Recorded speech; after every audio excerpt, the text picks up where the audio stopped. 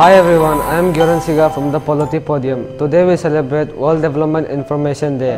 In 1972, the United Nations General Assembly decided to institute a World Development Information Day coinciding with United Nations Day on October 24. The General Assembly had the object of drawing the attention of the world public opinion each year to development problems and the necessity of strengthening the international cooperation to solve them. In recent years, many events have interpreted the title of the day slightly differently.